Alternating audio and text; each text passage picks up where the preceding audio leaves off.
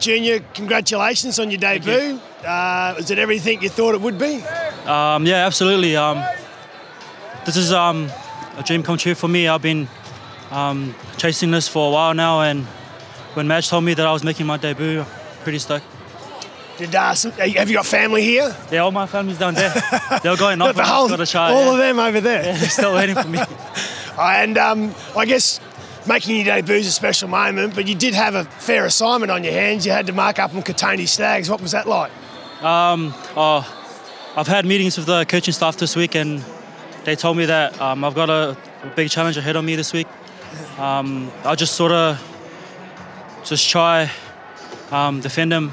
Whatever happens after that, the boys will help me out. And so, take us through your journey to get here today. You're from New Zealand, yeah? Yeah, New Zealand. And then you've come over here. You play for Winter Manly, but you've had quite a few injuries of late. Yeah. When I was 16, I broke my femur. 21, did my ACL, and then 22 did my MCL. So it's been a tough journey, but I had a dream, and I never gave up. Yeah, you never gave up. So you never thought at some point it might not happen?